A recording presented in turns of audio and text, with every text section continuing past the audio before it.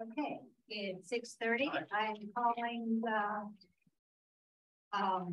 meeting of the East Windsor Planning and Zoning Commission on Tuesday, August 23rd to order. It's meeting 1833. We're here in Town Hall at 11 Rise Street, and we have a couple of people joining us via Zoom. We have a quorum with all our regular members present and our own. Under added agenda items, do we have anything? Yes. We have an application, PZ 2022-22. It is an application for an event hosting facility. We can receive that under receipt of applications and just acknowledge it. Okay. We had some correspondence from the Selectman's office concerning a capital improvement. Did we need to talk about that? Oh, the SIP, that what it's called? SIP program. Oh, the financial. Did we want to request anything? Do we need to remember your email? Actually, we can cover that under correspondence. Okay.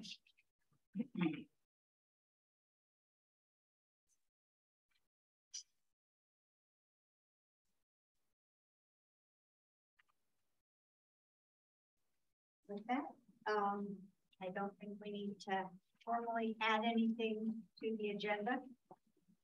Under legal notices, on the record, it indicates we have a new legal notice, PZ 2022-17 for 148 North Road, Unit 3, a special drug testing laboratory. The applicant is Stephen Henry.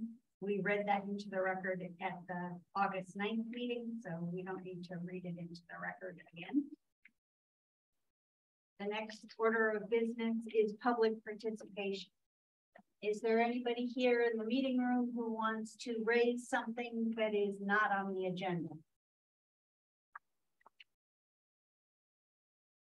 Okay. Is there anybody online that wants to raise something that's not on the agenda?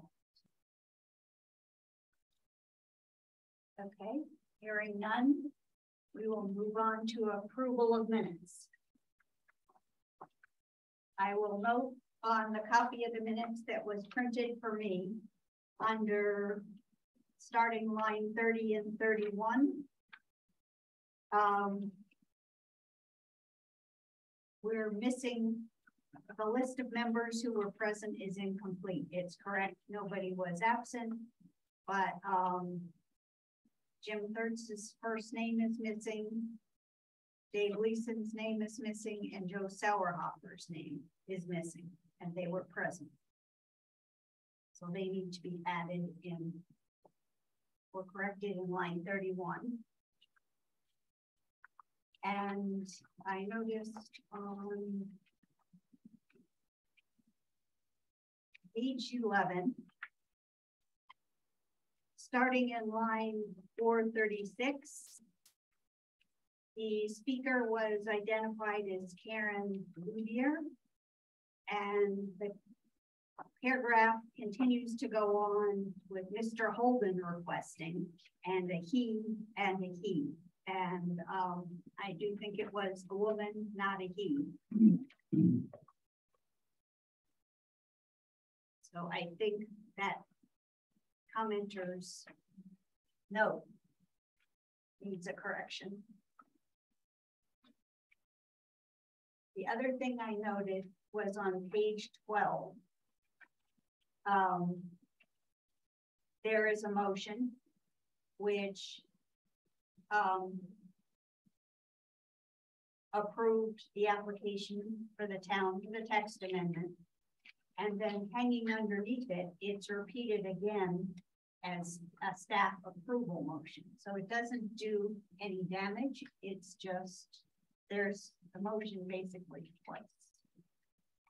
So that's a duplication, not necessary to correct. Yeah. It's like a cut and paste. And I'm not looking at the minutes. So what I would normally do is I would do a motion. I would quote the motion that's made at the meeting. And then I would add the actual motion that's made. Is that what you're talking about? It is incorrect. The actual motion was made and it is inserted in line 468 through basically 496. And then the vote is recorded. And then after the motion, it's repeated again, starting in line 500 and ending in 521. So it's just a format thing. It's the motion was made verbally, and then there's a cut and paste of the staff document that the motion was made from. Okay, I would normally do that for you. I would put the motion in that is verbally made, and then I would actually put in the motion that comes from the staff. Do you want that differently? It seems redundant to me. Well, usually the motion that is made verbally doesn't include the specific conditions. So the staff memo approval motion includes conditions 1 through 75 or whatever. Do you want not to list that in the minutes? No, I think it should be listed in full in the minutes. But I just find this a confusing way of doing it to repeat it twice. But if everybody else is happy with that, that's fine. I don't see another way that you could, because we're not going to don't normally read every certain vote. Well, certain term and condition. So that's the only way to do it. Okay. So why don't you guys think about how you wanted it presented and let me know.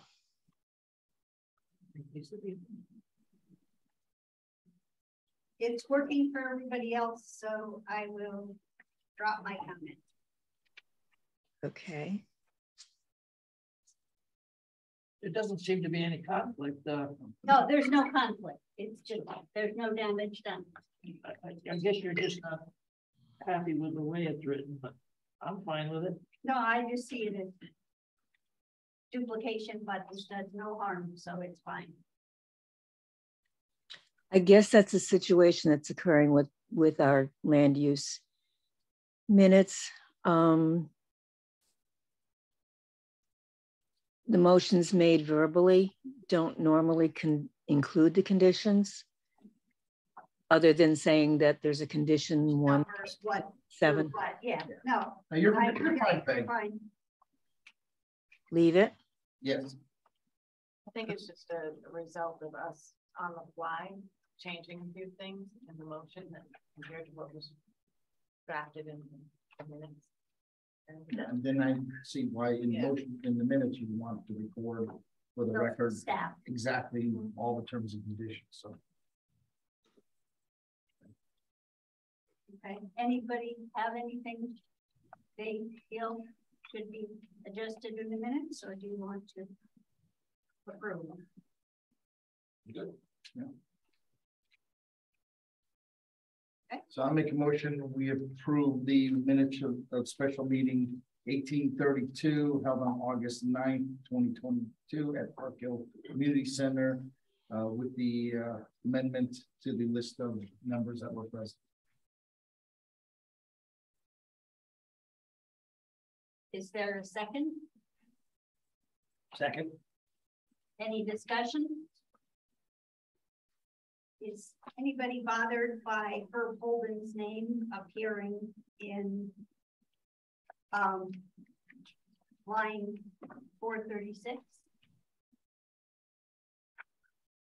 I should correct that for you, Anne. Okay, I'll amend my motion then to also include the modifications to lines 436 and any other references that need to be corrected to correct the proper quotations. Thank you. I'll rescind my second. Thank you. And re-second it. Okay. Any additional discussion? All those in favor? Aye. Okay, that's unanimous. Thank you. Okay, under receipt of applications, we need to acknowledge receipt of 2 new applications. The first one is PZ 2022-21 for 28 Rise Street. It's a special use permit for a residential duplex. The applicant is Paul Garino. I'm sorry if I butchered his name. Garino. And the second one is PZ 2022-22. It's for 115 Scantic Road and Cemetery Road. It's a special use permit for event hosting, and the applicant is the East Windsor Historical Society.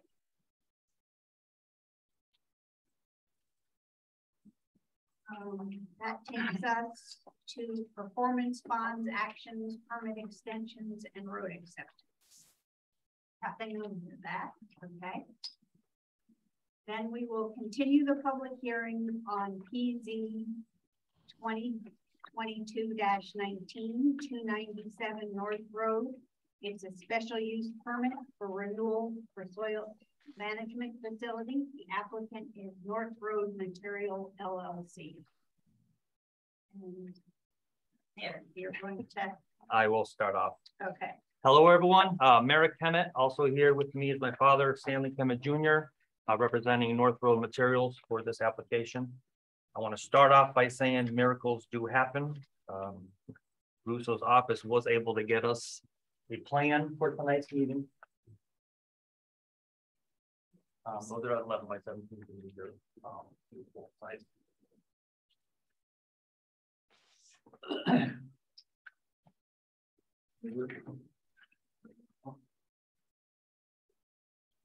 Oh, sure. I just picked them up this afternoon, but what I got out of it is basically what's in red is just an overlay of what he surveyed, overlapping the proposed layout of the facility. And you can see the haul roads that are being in place and some stockpiles being moved around out there.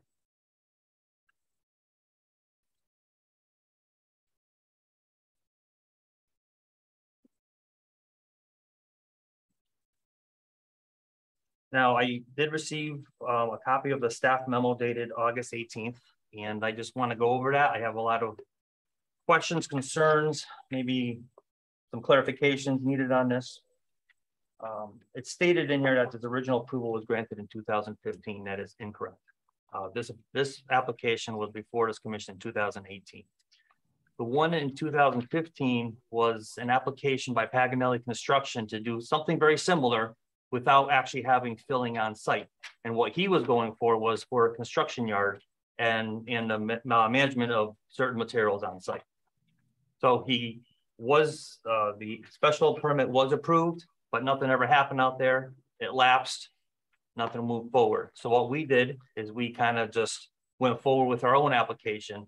And in addition to the soils management facility, we went in under, I believe it's the gravel pit regulation for excavation. We went under the filling aspect of that section.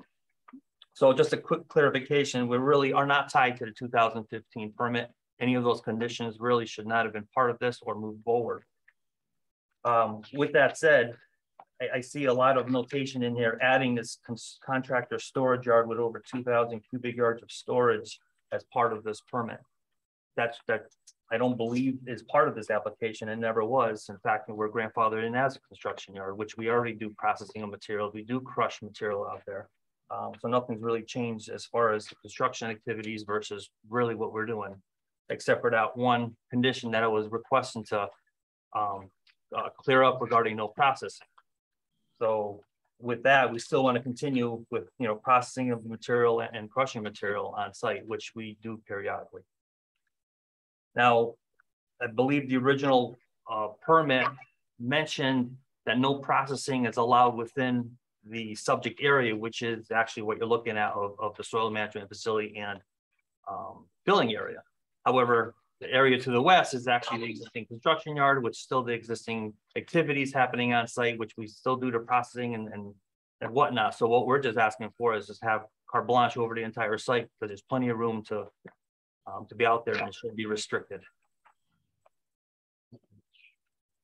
Also in the memo, condition number 8, which I don't understand, it says no expansion of this use is allowed.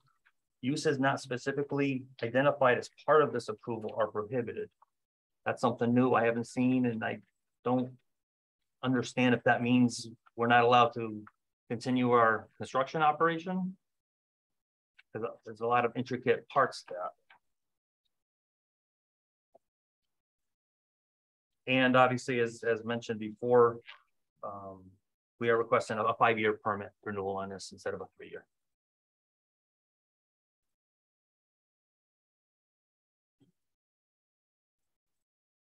And also, under a motion to consider, it's Isabel B. Kemet, not Kent. Good catch. So it's a draft motion, work in progress, or memo. Doing a lot of research on the site and the history of it, trying to kind of piece together how it came to be, and grandfathered uses in this residential agricultural zone being non-conforming.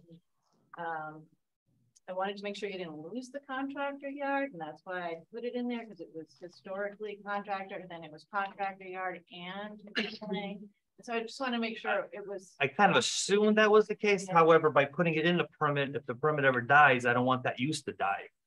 I don't know how that works. I just wanted to be very clear. And then the condition of non-expansion. When I drove through the site with plan, and on occasion having driven by the site, it's apparent that there's something going on with car movement, right? Another use out there. And so I wanted to make sure that the property itself didn't get peppered with a bunch of M1 type uses in a residential zone where the landfill, to be considered non-conforming and have more landfill, to me that was, I needed to really understand and digest that. That was not an easy day for poor Mike. So that's where you see this memo is coming. Understood. And it's marked draft for the very reason that, I wasn't done. So in my mind, the processing was associated with the contractor storage yard and not the soil management facility. And that's why I believed it was put into the previous staff memos and considered a condition of approval. And so that's where the original one in 2015 by Paganelli Construction, they were leasing, or potentially we're going to lease a section of our land to do this facility. So having those restrictions on there that they couldn't have a storage yard or limited to them, no processing made sense for that application. But our application is actually really kind of intricate to our construction activities of the construction yard. We still have material on site. We're still coming in, having it tested. We do make material for road bases, not much, it's, limited, but still the activity is still present. So you have your crushing stone out there? Yeah. And historically it's been there since probably he was knee high. I saw like a shaker kind of, so like screener. Yeah, there's a few screeners out there. Yeah. We do bring in portable crushers that come in and crush certain things, and then we have that hauled out. We rent those machines. Oh, you rent them? Yes. Was it the day I was there? I just saw the one. Yeah. So, I guess what I'm hearing is there's two operations: a contractor's operation and the soil management operation. two separate businesses on Yeah. a parcel. And can you help me understand what kinds of material the contractor side uses versus the soil management? Because I guess I naively thought that it was a soil management where dirt came in, it was processed, and then dirt went out, but maybe I'm wrong. So that's exactly what's happening. So we have potentially, we're going to have the bin set up, so material will be coming in and be tested. And if it's a polluted soil of whatever type, it has to be hauled off site. If it's a clean material, it can be reused or dumped on a site. And that's why this permit is for the landfilling of that for material, not garbage, but it's just dirt. So I thought, maybe I'm wrong, there was an old landfill there. Oh, there is. Yeah. And so does the dirt just go on top of the old landfill, or there's more land and it goes There's elsewhere on the more property? land. If you can see, there's like just to the right hand side out. Yeah. This is the landfill. Oh, okay, This is yeah, the filling area. So we're actually just going to be adding to the landfill, coming towards the construction. but is the landfill, I'll say, a DEP regulated entity? And is this other filling just plain fill, so it's not Correct. Yeah, production? it would be regulated if we were continuing with landfilling, which we're not, obviously. So only clean stuff is going That's all. here. It cannot So be, it's not it cannot be polluted, it not cannot be filling. contaminated. If we wanted to go, correct. If we wanted to go into that kind of filling, then we would need DEP permit.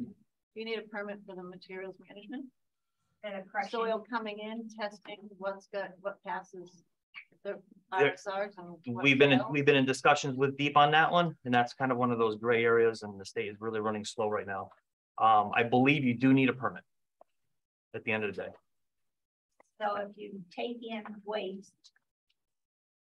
crush it, process it, becomes, is it a volume reduction plant then? We're not doing that. We're not bringing in that material that's being collected and tested.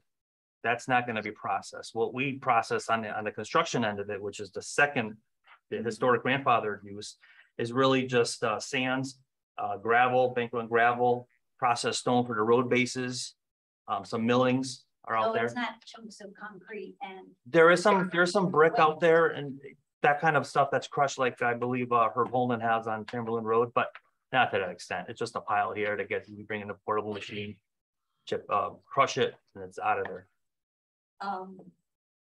since you abut, I think, the canyon.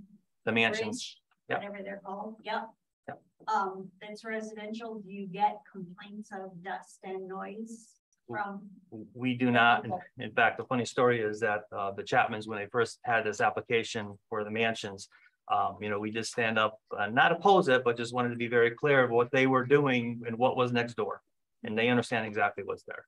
We have not had a complaint from them, and I don't think your file shows any complaints from the mansions either. They've been there since 1940, whatever.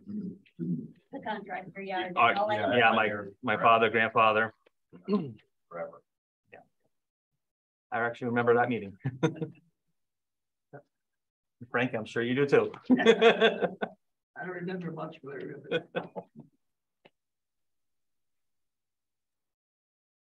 Other questions? I do have one.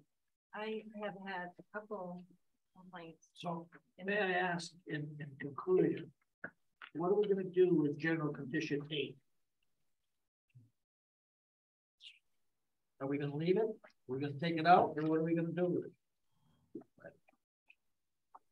That's what the question Ruth was going to ask.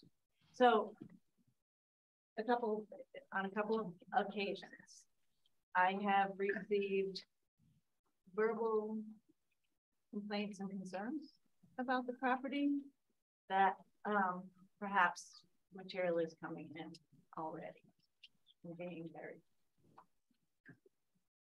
Material, I'm sure some material is coming in. I mean, we're a construction yard in which we're going to process some of that material. So I'm not going to deny that no material is coming in. We're a construction yard, so material does come in and does go out.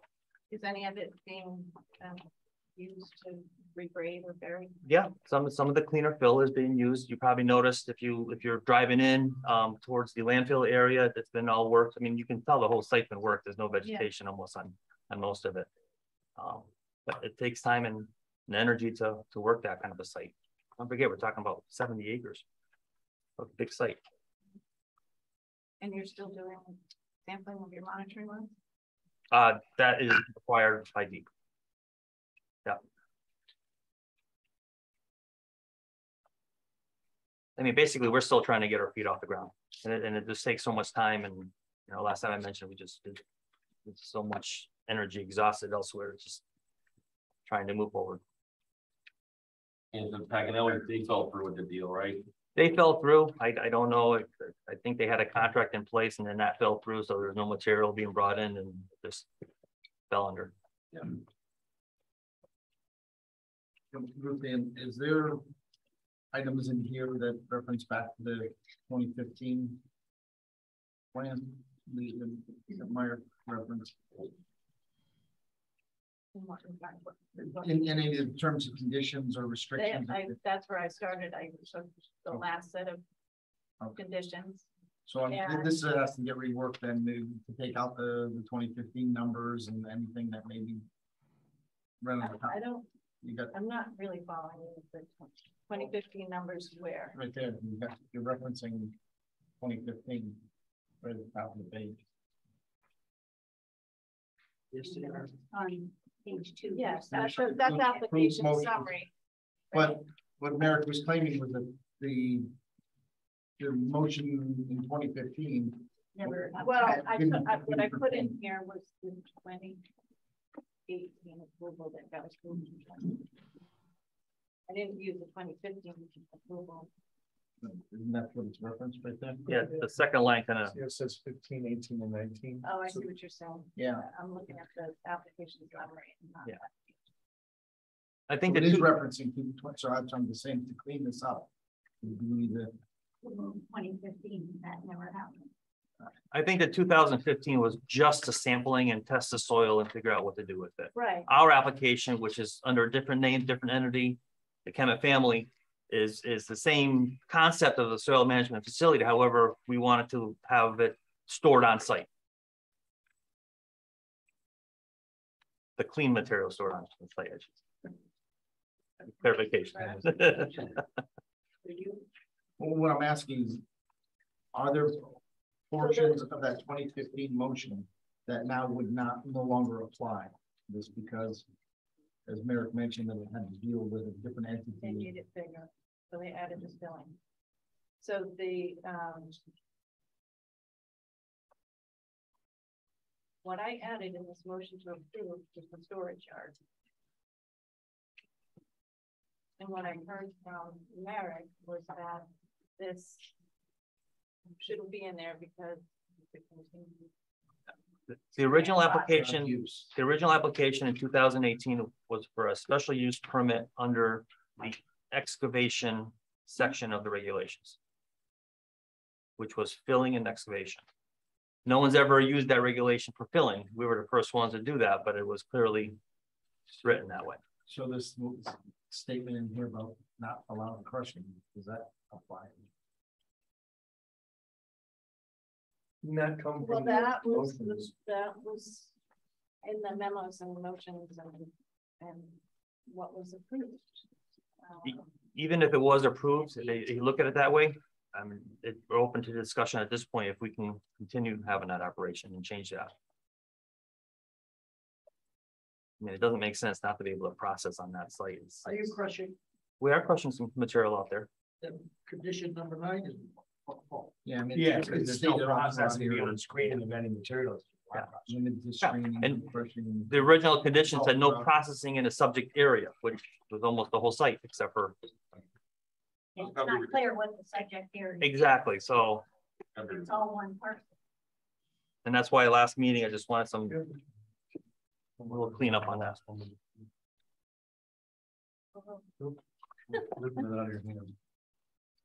I got the motion right here. Number 8 isn't even. This is 19. Okay, so I printed something, I'm just gonna grab it from the printer, because I have all the changes I made with the last approval in red.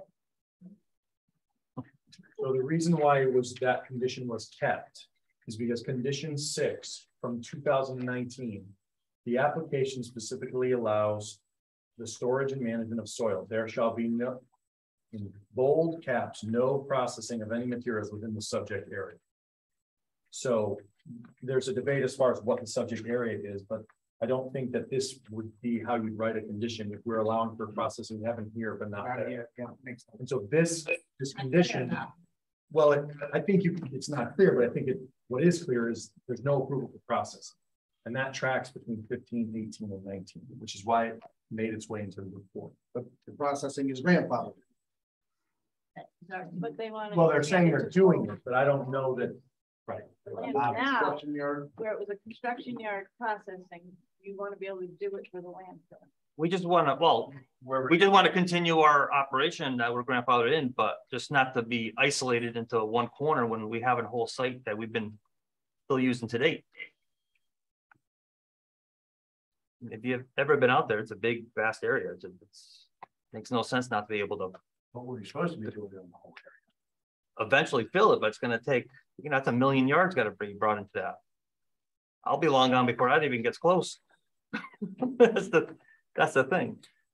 But was the reason for the no crushing because it's a residential area?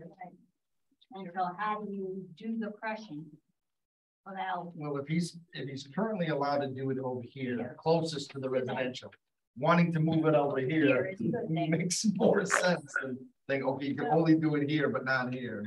The house next door is family owned anyway. Yeah. And the one in front too.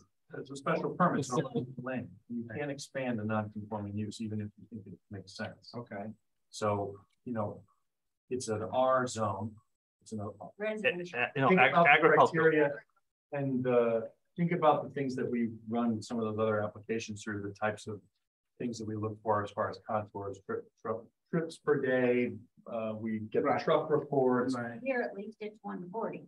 Right. I just didn't see that in the file, which is why it was. Yeah. Okay. I mean, that explained a lot. Like you said, expansion of the non-conforming use. That's what made it. That made a lot of sense. In the May 6th, 2015 memo for the King Crossing LLC, they were requesting the contractor storage yard greater than 200 square feet of material storage. It was never filed, it expired, null and void. That was for volume reduction. But, and no processing was thing. Once the soil is tested and shown to be free of contaminants, the soil is supposed to be stockpiled for future use or sale. All stockpiled machine storage and use must be maintained 50 feet from any property boundary. No processing of materials can take place in this property, which is the smaller portion, and then it got expanded. Then that got carried through to the 2018 approval, that no process.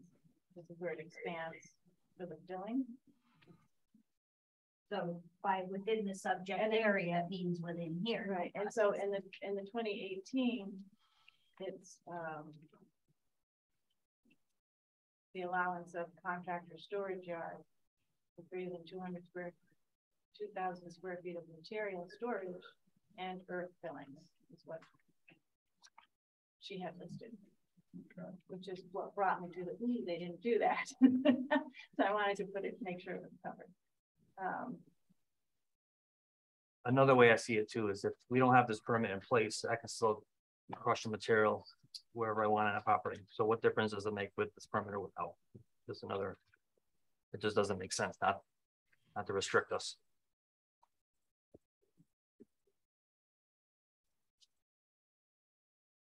So you can crush, but only in a specific spot, is what you're saying. Under the permit.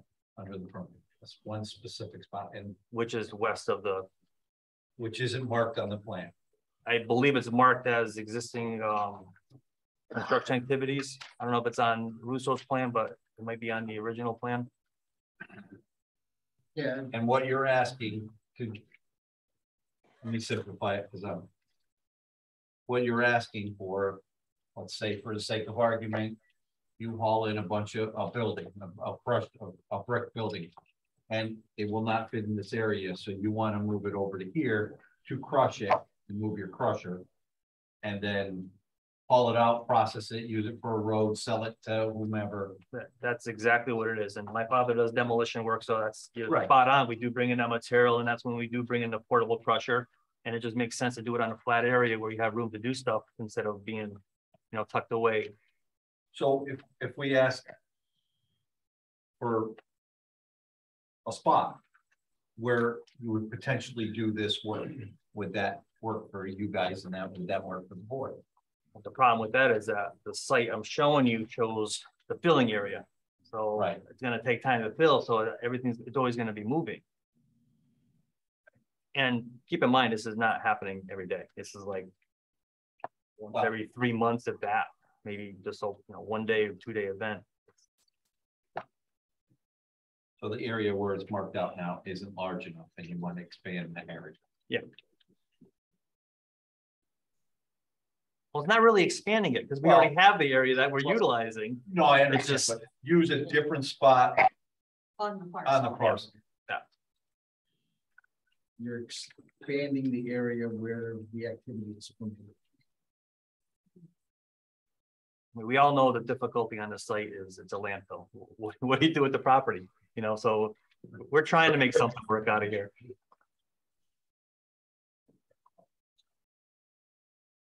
It's a mobile crusher, it has wheels.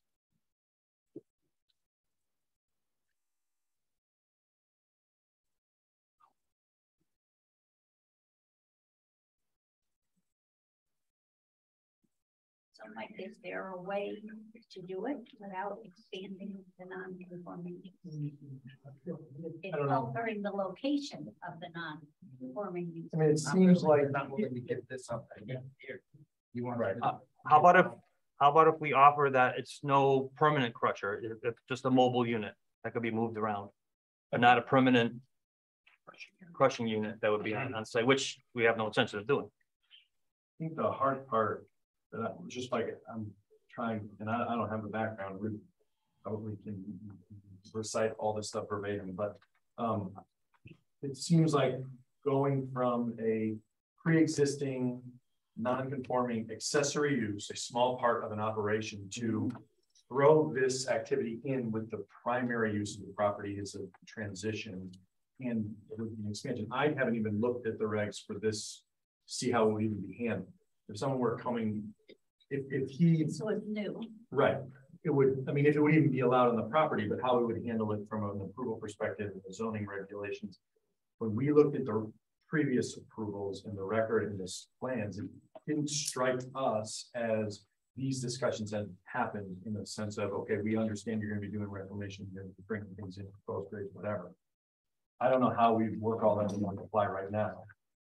There's some other, but we have to be aware of, from a consistency standpoint, of other operations. And there's this very high legal burden of establishing a non-conforming use from a statutory perspective. And that's when we're allowing the expansion of a non-conforming use. And the other thing is obviously scale, right? Someone doing crushing now on a temporary basis, a couple of days, that could be a couple hundred cubic yards. Just removing the restriction and allowing it to happen anywhere could mean the machine runs more frequently, they process more yardage. There's a lot of other things, right? That we just need to. And you guys work with Eric and define what is today so that the volume of crushing or hours. I don't believe we're expanding a You're non-conforming just use. moving it. You want We're not really moving it. You're expanding the area of where a non-conforming use is allowed. Cannon. But right now, the approval doesn't. If I pulled that permit right now and didn't go for his renewal, I could do it anywhere on my property. Is your whole property considered the construction yard? Yeah. But could you put the materials anywhere on the property after you process? That was going to be my. Yeah. There's no mapping, there's no formal application that's ever been submitted for the construction yard because we're grandfathered in since 1801. So there's never been any. There was no defined boundary of where the construction yard ended and where the landfill began. Correct, and we're actually in the process of trying to clean this area up by doing this type of an application and trying to, I just don't understand how that the processing condition makes its way onto 3 separate approvals if the non-conforming use allowed for stuff to be processed and put in. And what I think, from my perspective, the non-conforming use was the landfill, and they are expanding that use with the fill, the polluted soil fill. I thought it was clean. Just so Well, we're, it meets the RSRs, it's below the RSRs, But it's could not have something clean in fill. it. just to be clear with the landfill is technically a non-conforming use. However, we do have a variance to have that use on that property, and that variance runs with the land. We're not going that route. We have no intention of going that route, but to be very clear, we have a variance in place for the landfill, that entire site. We want it to. But obviously, you know, that's not gonna happen. ZBA approved it back in 1976. So bottom line is they could file, we're just gonna say a brick building anywhere on that property legally. As far in a conforming use, correct? Say that one more time. They could put anything anywhere on that property. A brick, we're just gonna say a brick building. A pile of it. They can put piles anywhere. That's what he's saying. Well, He that's has what the I'm variance. asking. We And it, never had a problem with, I mean, obviously, you know, the family. so. Basically, all you're doing is you say you're gonna take the east corner. Pile of brick. Roll the crusher over there, crush it, make the process and put the crusher back over on the other side. And sell that pile of, or do whatever you choose to do with it. That's what you're asking for, basically. Yeah, I guess that's Okay, simply put. so My father just mentioned to me that, what, 2 years? 3 years. 3 years, we had the plant in there to crush in 3 years. I thought it was more, but 2 weeks. 3 years. For me, I had the thought that there was a defined boundary between the construction yard and the landfill yard. So if it's all considered one area, then I don't see an expansion. The struggle for me on that is the condition that tracks through 3 separate approvals, no processing within the subject area. That made its way into 3 separate special permits. And I don't have a history on it, but it's a very, very significant condition to just drop. And I'm not suggesting it's appropriate to leave or keep, whatever, but that's a component of. Well, I mean, is it established that that was a grandfathered activity? I don't know why that condition would have made its way on there 3 separate times through three separate approvals if it was 223 year, whatever. It's just there was a finding, I believe Nancy Rudek did a finding on the property that it was an established construction yard. Should be something in the file on that. Oh, What about this variance that's coming to light too? I wonder if that changes things. It doesn't change anything here. No, but if you're able to do things that. If they have a variance to run, well, I think if you have a variance to run a landfill, I don't know what the history of that is, but there's other DEP requirements. And more importantly, it would have to come in front of you first, before the state, because the state will not look at any application for a landfill without municipal approval. That's gospel. all right, let's boil this down. 76. Yeah.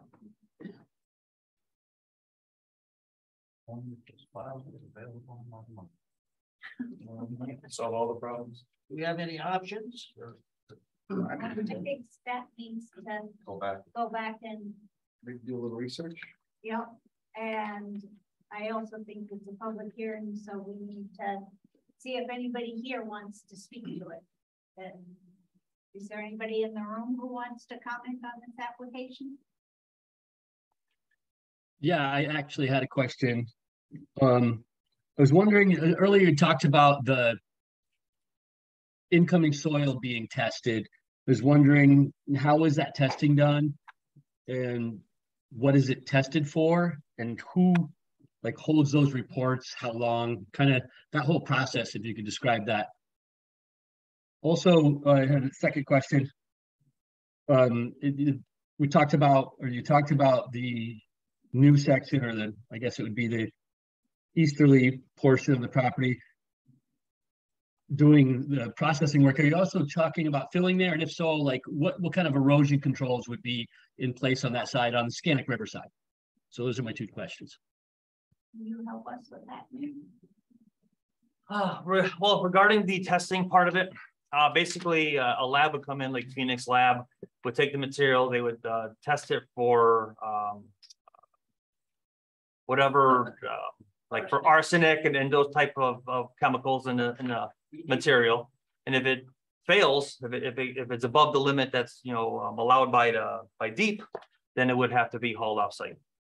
If it's below the parameters and considered clean material, then it could be either reused or combined with other topsoil and sold, or actually would be placed on site. And that's why this application is here. So it's allowed to be dumped on site. The second question was regarding the erosion control. Those are labeled on the plans, the traditional silt fence, hay bales. I believe silt fence is in place in some areas. We have, I believe we did some wood chipping on some slopes out there already. So just a standard ENS that's on there. What would the frequency of testing be? Do you segregate each truck that comes in, or do you segregate this pile? Basically, the materials are going to be put in concrete bins, right, and dumped there. Right. And then, but if you have a contaminated truck in the middle of the bin, I'm trying to figure out, do they check every truck, or do they check? Oh yeah.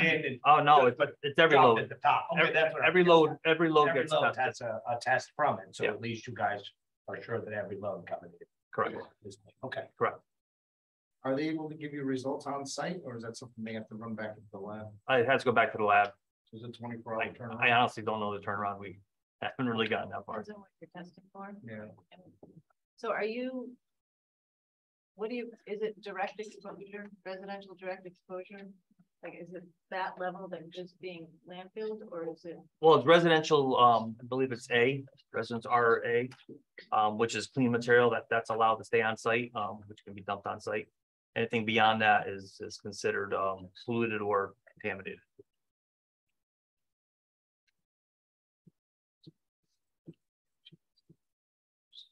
So like who gets those reports, and like how long are they stored? Well, basically the state is going to get a copy of the report, and if the town needs a report, they could have a report. It's stored on site when this gets up and running.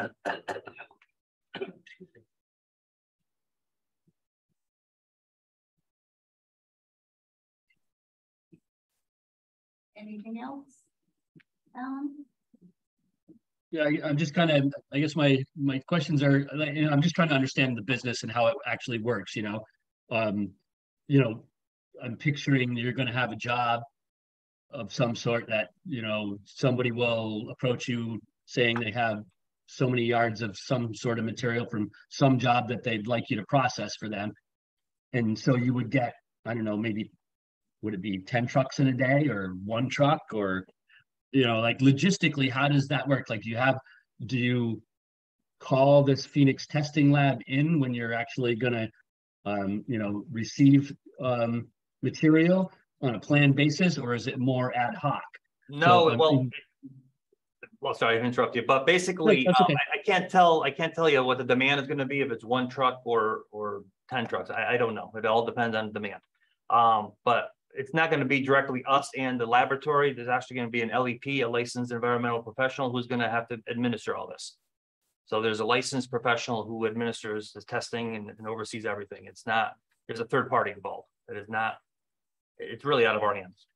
And you guys pay that third party, or? Yeah. Yeah. Someone's got to pay them. I'm sure of that. There's no question somebody's going to pay them. So the existing contractor's yard have they been taking in this, I'll call it waste material? Or is the contractor's yard just been from your own demolition or contracted work? We have not taken any material that needs to be tested. There's no dirty material coming into the site under this permit. We haven't gotten that far. We don't have a scale house in place. We don't have any bins set up to do any of this. So no, there has been no dirty material on site. Mark, will you be taking any dredge material? If it's allowed by deep, maybe, I don't know. And if material is, it is polluted but not contaminated, are you gonna sell that, like amend it and sell it for road base or?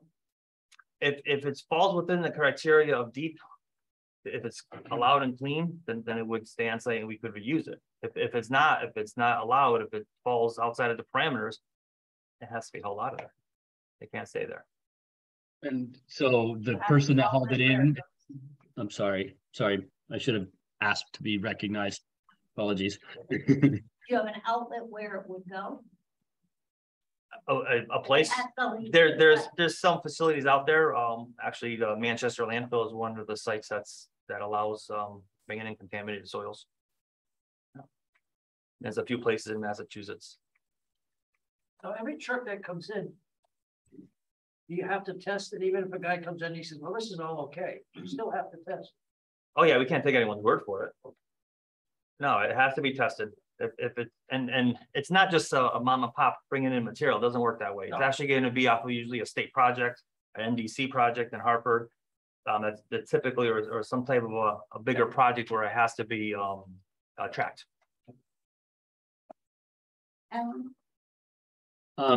Yeah, so I actually had a question, I think, of the commission, and maybe Merrick could answer part of this question too. So I was curious what the LEP's responsibilities are as far as reporting to the town or any other entity.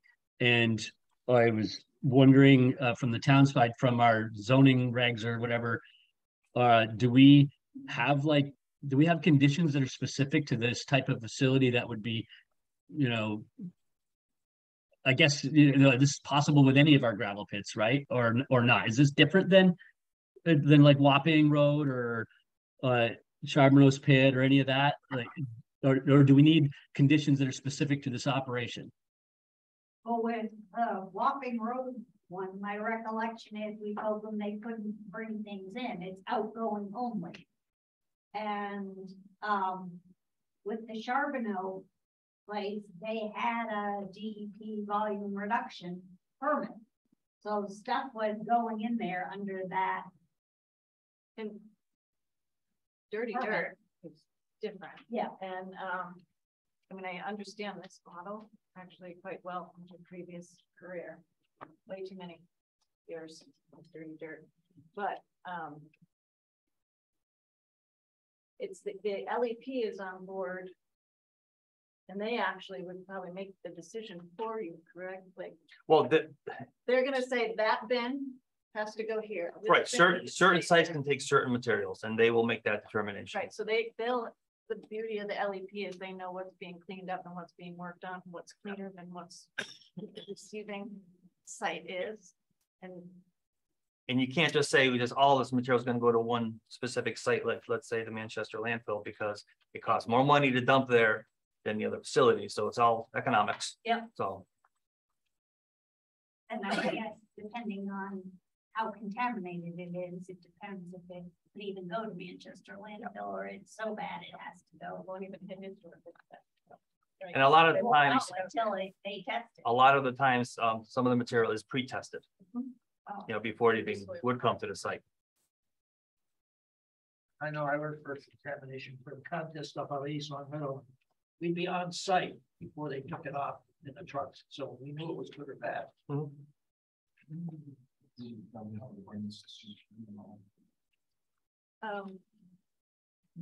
I'm asking, Merrick, is I remember the last time this came before us, and we got a little deeper into the whole bin storage with how it was going to be covered, stormwater runoff, and all the other possible contamination collections. I mean, do we need that kind of detail again?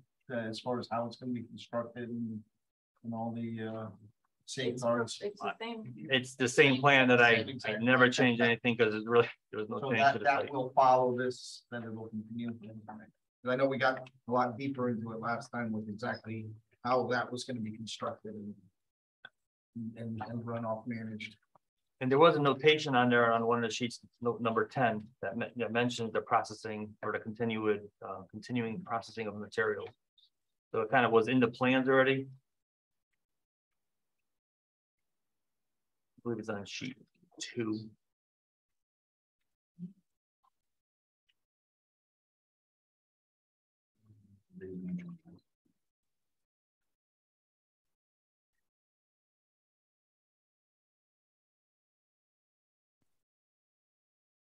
Well, where are we at? Yeah, I got you. It's existing historic construction operations to remain, including storage management, processing. Truck traffic in that shall not exceed 60 trucks per day. Their hours of operation. Yeah, we're not asking for any changes. That's everything that was carried over. All that. What about the other trucking stuff you said you saw? Oh, yeah, the 17 trailer. talks about tub grinders. When you're talking about hours of operation, that heavy equipment, parentheses, tub grinders, the truck traffic. Right, and a tub grinder is allude to processing. So that's why I felt there was a conflict.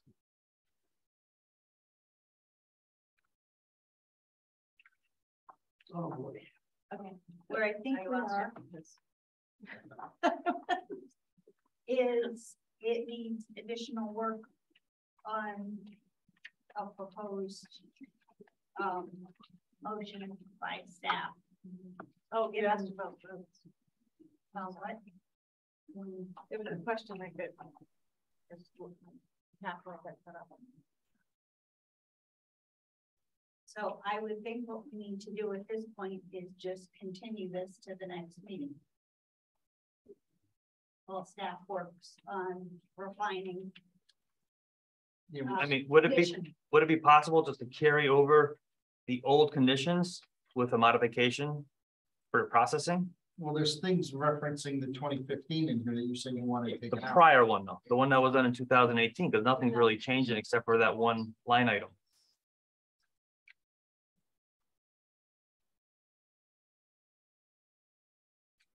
So what I. Is it too late to ask a question? No, we didn't close the hearing. You can ask the question. There was a vehicle in town that was headed, wanted at your location. It was a silver, looked like a silver truck, and it had some spillage that went on BMW, coming up Sophia's Plaza there, and the police followed the liquid trail all the way up to, your place. Was that stuff being dumped at your place, or is it just where that truck wound up? I don't know what it was. It's just rumor going around town, and it's been bothering me because It happened on Sophia's Hill. I heard that too. I really don't know. I'm really not, So do you take liquid stuff up there? not that I Because I know, heard that it was coming from New Haven Harbor. not that I know of. I just don't know. Did your father know? He might, I don't know, if he bringing any material. Oh, yeah, they were dredging, you know, and they all something. They did haul some stuff in. Just because. And that was Marie D'Souza. Yeah. Because you asked about bringing in any dredging material, and your answer was no. And clearly. They are. Which is concerning, because what's in that liquid stuff coming out of them? If it's coming from New Haven Harbor, because there's ships in there, there's oil spills and other stuff, you know, and that's got me concerned because of some medical conditions, you know, living close proximity to that property, if indeed that was true. And with the Scannick River being there, and I'm not sure where on the property that stuff, or how much of that stuff even got dumped, is it gonna further contaminate, the Scannick River if it runs off? When was it tested? Yeah.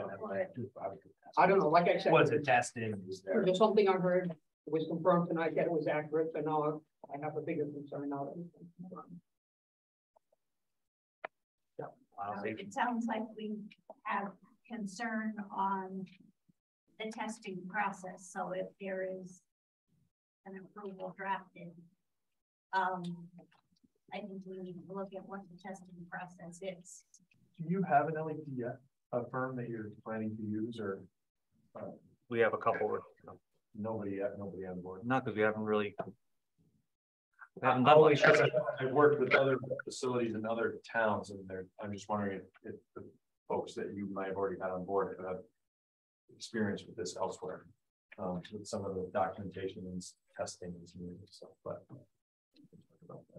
my only thing is, I can't really look at this, and so just from the basis of we're just getting this tonight, like I think we need, because there's some stuff on here that I don't know, my eyes aren't good enough to look at it. I will say in the last approval, they talked about the applicant being responsible for pursuing the DEP permits that might be necessary. I don't know how deep you want the town to get into the details of sampling and, you know, I think we have the resources to it's a check every slippery slope record of every load. Mm-hmm. Yeah. But I think we need to. I mean, maybe if you a want. summary report from an LEP. Available upon request. That's one of the things that I was sort of alluding to that we've seen in other places is that the document we were provided with a soil management plan, and a lot of the things that they do is they provide the criteria that they'll use to determine if the load is good or bad, some of those baselines. And so they provide a soil management plan and a stormwater Management. protection. Yes, so this is what, yeah, 3 Ps. SWPPP. Right. So, you know, if there are issues or there is, you know, these plans are in place ahead of time, so we understand how the facility will be monitored, particularly with, in this case, with Scampton. So there may be a lot of things that once that plan is in place, and my understanding that the state will look at them but not approve them. I don't know. Well, the LEPs are granted the regulatory authority, and occasionally they get audited, and the people come in and do an assessment of their home. So I know that, yeah, I mean, that's obviously a beneficial document to have in place and prepared by those folks. Particularly given some of the things that we talked about. So that if there's going to be activities occurring throughout the site, at least there's a plan in place for how they're going to monitor the operation, because you can't fix it once it's happened. So Are all the property owners around them on public water? They should be because of the land. The mansions are on public water. Then you have the Scannick River, and the 2 houses which are owned by us Okay. are on well water.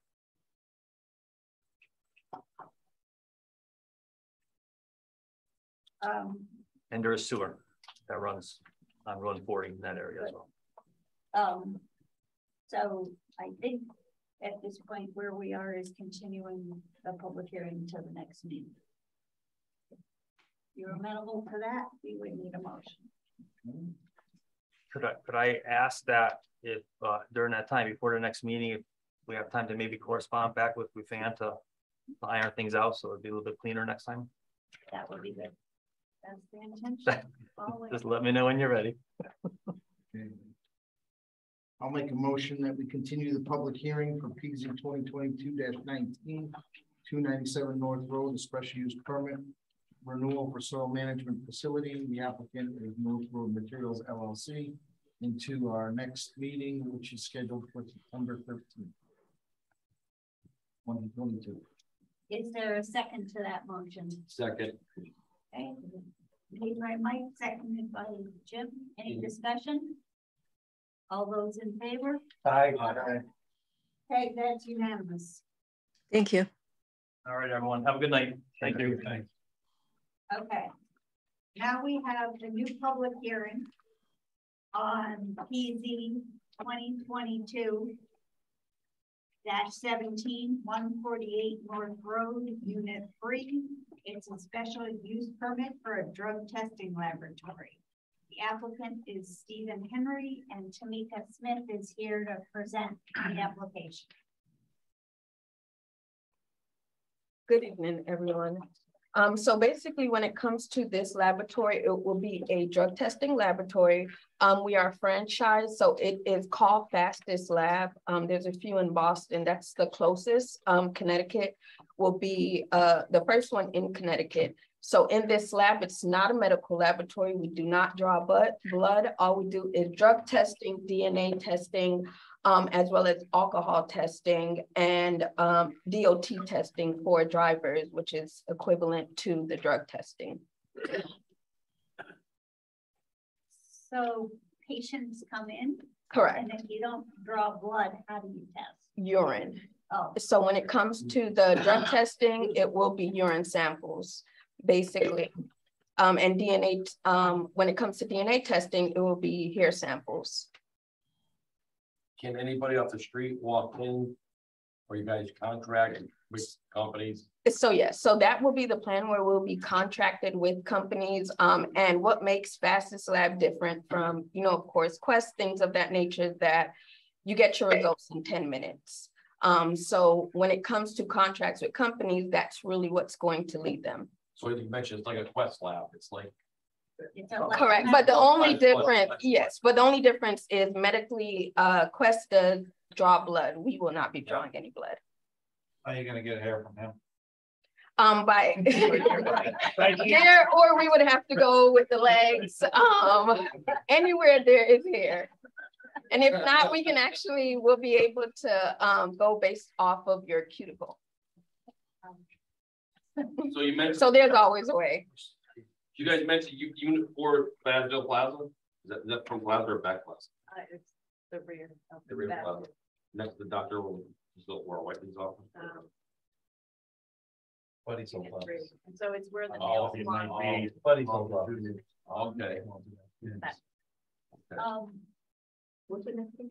It's Walter Bass's old office. Oh, That's a white thing just over. is it on city water and sewer? Is it on city water and sewer? I'm not sure. Oh, you But not water.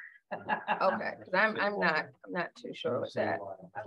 I'm sure you have special disposal of all the urine and all that. You That's just what I don't dump it was down. asking it where it went. Correct. So basically we would have a company come in to basically dispose it, because by law we cannot dispose it. You can't just flush it. Correct. But So yeah. correct. So everything that we use, company will come in to remove it. So it's not a very big space. There's a lot of volume coming in and out, a lot of people. And that's the plan. And the good thing, and what makes it so different, is that because they're not there long, no more than 10 minutes, actually it's 7 minutes, but no more than 10 minutes once you're checked in. So basically they will be in and out. You could sit in a car. Correct. Appointments were scheduled online or lots of walk-ins, what's your plan? So the plan is scheduled online. We will accept walk-ins, but that will more be like contracted related with companies that will be contracted with, because we'll also be contracted with Quest. And a lot of times they go throughout the day, so we'll have walk-ins for Quest. Sometimes you gotta send somebody to fitness for beauty. And You suspect somebody, bring them, doing those testing for fitness for beauty.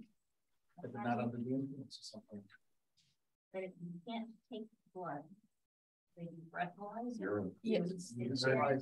Yeah, and breathalyzer. So breathalyzer when it comes to drinking. One more question? Okay. It'll be interesting with the new marijuana situation too. How you test for Testing that? Yeah. Hair test for marijuana? Yes. Because there's a lot of companies that don't require it, even though it is legal in certain places, still companies don't require it. So we will definitely be checking for that. Here will tell you back 30 days, right? Here, Yeah. here were actually 16 days. 16 days. Yes. So if an employee, they will, you will be able to know. Don't matter. Okay, any more questions from the commission? This is a public hearing. Does anybody want to speak to this application? Anybody online who wants to speak on this or ask a question? Okay. It seems to me that there are no additional questions, so we could close the public hearing if the commission is satisfied. I make a motion, we close the public hearing on PZ 2022-17, 148 North Road, unit number 3, a special use permit for a drug testing laboratory. The applicant is Stephen Henry. Is there a second? Second. Seconded by Dave. Any discussion? All those in favor? Aye. Okay, that's unanimous. We have a memo from Ruth Ann with general comments and a potential motion to approve if you're comfortable. I'll make a motion to approve application PZ 2022-12 for a special use permit application to open a drug testing laboratory at 148 North Road, Unit 3, map 124, block 24, lot 011A, B3 zone. This approval is granted subject to conformance with the submitted application, supporting materials and public hearing representation as may be modified by the commission in this approval, and the following conditions and modifications. We have findings 1 through 3 and condition number 1 on the memo from Ruth Ann Calabrese, director.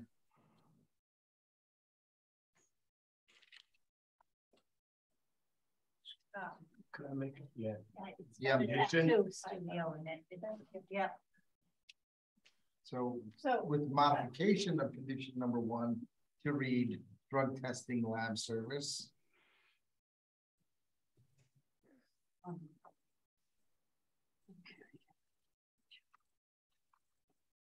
Again, in a memo from Ruth Ann Calabrese, Director of Planning and Development, dated August 2nd, 2022. Is there a second to that motion? Second. Any discussion? All those in favor? Aye. Aye. Okay, that's unanimous. And I apologize, I missed second. Dave. Thanks, Dave. Of course. Okay, it's approved. Thank you so much. Thank you for explaining it to us. You're welcome. Have a good evening. Have a great night. Good luck.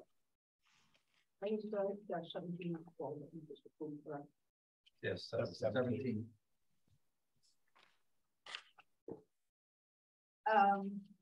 Old business, we have none. New business, none. Then we have informal discussion, 27B South Main Street, mixed use, Dave Palmer.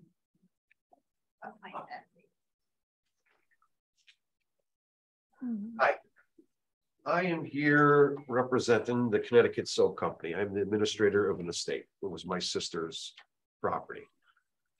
I kind of guess I need some clarification or something, the way that I'm reading the zoning rules. We have 27A is the bottom unit. It's currently Cindy Soap Cottages there. There's an upper unit, which is a different condo, 27B. It's vacant now. In the past, when I took the place over, there was somebody renting up there for residential use.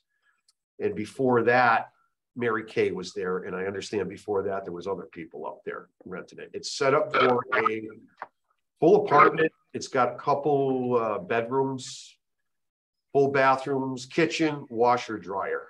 The way that I'm reading your zoning, this is zoned, it's 1,511 square foot, the upper unit, and it's zoned commercial. And we want to try to convert this over to like a mixed use. Your zoning rules say, and I could give you the page on it. It's on page 33. It says residential units, this is in B1 zone.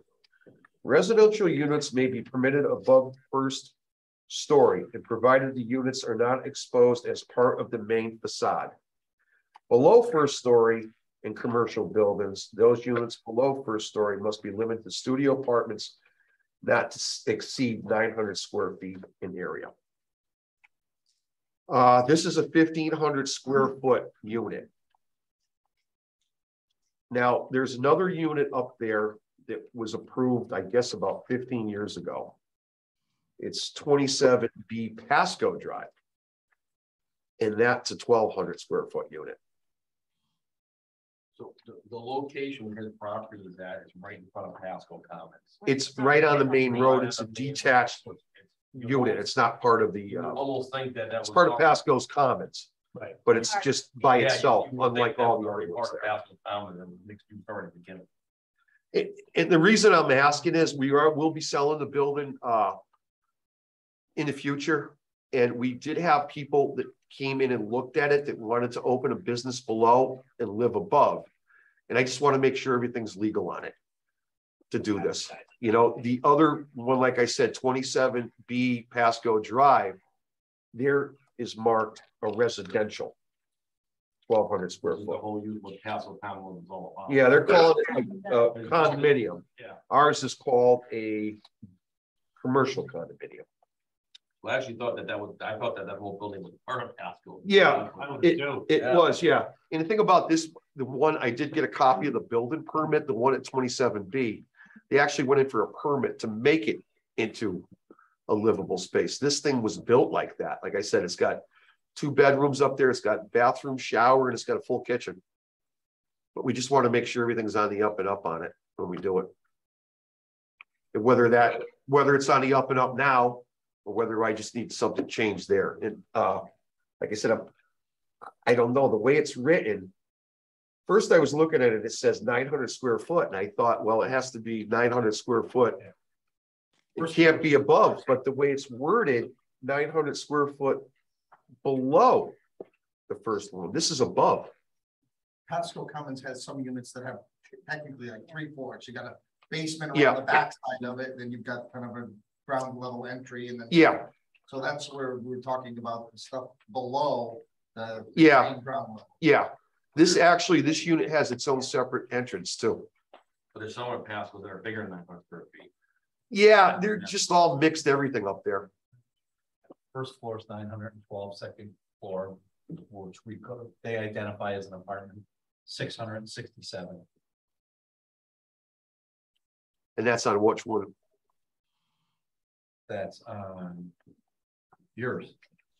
Now, see, mine is South Main Street, So that's 27B South Main. Yeah, this is the building. Yeah. Yep, that's the building. Yeah. Yep. So I thought that was even part of Pasco already. So I'm like, yeah. We pay condo fees to Pasco's, but I think it's like the only one that's just separate like that over there. So is there a way to fix that? Is there a way to fix that anyway? So when we had, someone come in last year for a special use renting, for a special use permit, right? So He like wanted, the workspace, he right? wanted to have residential on the main floor. Right, handicap. Yes. But that was a 3-floor one. wasn't it? Yep. Right. Yeah. You had 3 level entrance, right? Because it was multi. So is this building in a different zone than Pasco Commons? No. It should be B1. I'm not sure what building we're looking at, but that whole. That's the building there. It's out in front of the It's out in street. front, yep. Each granite tree, I think, was already supposed to be there in the first place. Yeah, because it seems like it was built like that. Roberto's is right there. That's the building. right You know, we don't want to like say, hey, I want a condo, somebody living there all the time, but I want the option. If somebody that bought the bottom part and they wanted to live above it, and I would like to keep it mixed use because maybe somebody would want to make it as an office. It's tough because it's not going to be ADA compliant. There's no elevators. There's no way to put one in there. Yeah, we're talking about this. And that's what we encourage anyways down there. Yeah. Business on the bottom.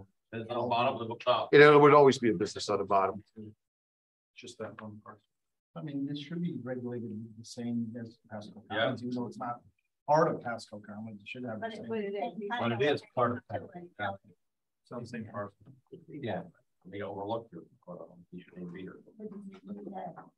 Zone change to become No, part of it's in the same that? zone. That's what I was asking. Oh, okay. It's in the same zone. Yeah, I got the zone map and it's just, well, it's hard to tell when you download your zone map, but it's in the pink area. So I think we can do it. Yeah. So Because the living units are larger than what the regular. With that accessory apartment. for the minimums required. Is that a maximum? You can't, we don't have any caps on how big something. So these are accessory right, to a commercial use. I think that's where the logic came from. But then we have pulled his building permit or zoning permit for the accessory apartment issued for the 1200.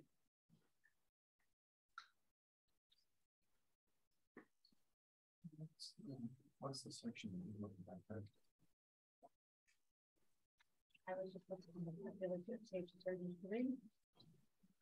Oh, so. Have the ground floor exit also. Excuse me?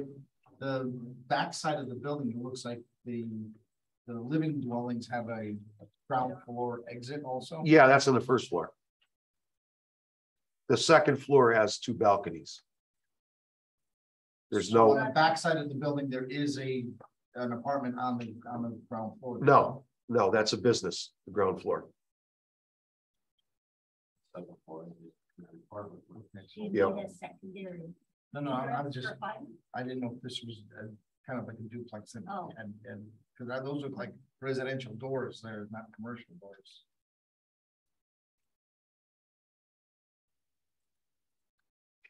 Six. If you're looking for the section number in your zoning, I think it's section 502. So it's all residential units in commercial buildings require special use permit unless we meet the following conditions. So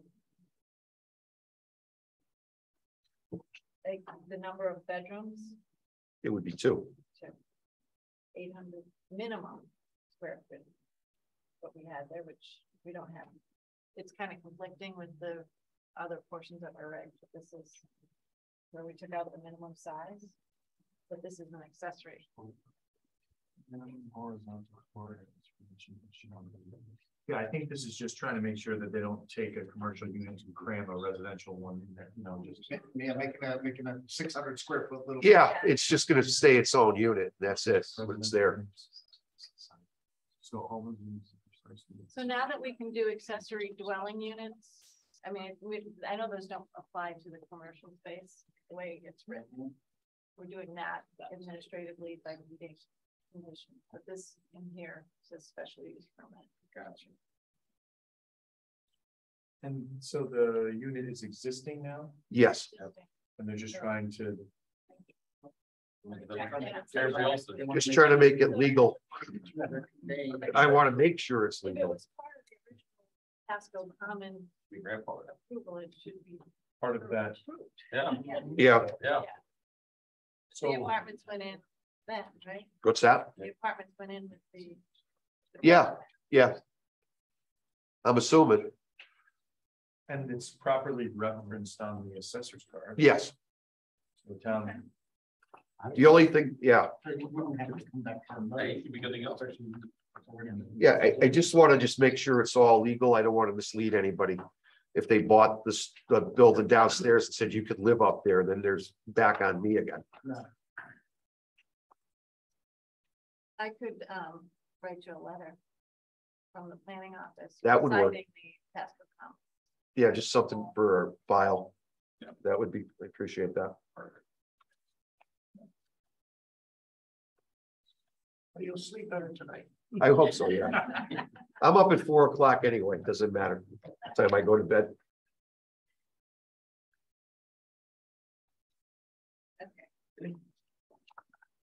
Any other questions on us? That's it. Okay, good. All right. Let's go. All right, thanks a lot. Thanks for coming in. Okay, next is informal discussion, 118 Prospect Hill Road, Carl Crane and TJ. I'm sorry. Serious.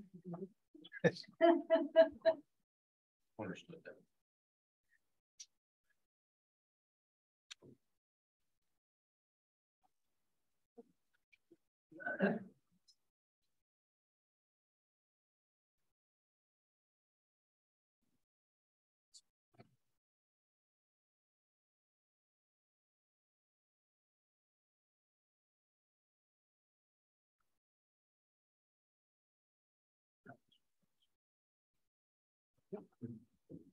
Oh, thank you so much.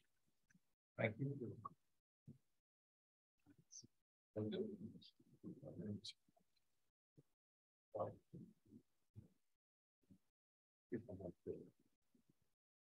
We can share. You can have to share. Yeah. No worries. Thank you.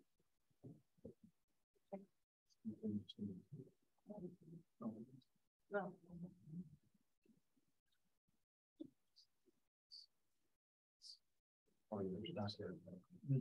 Oh, I do have one more copy. I thought I was done.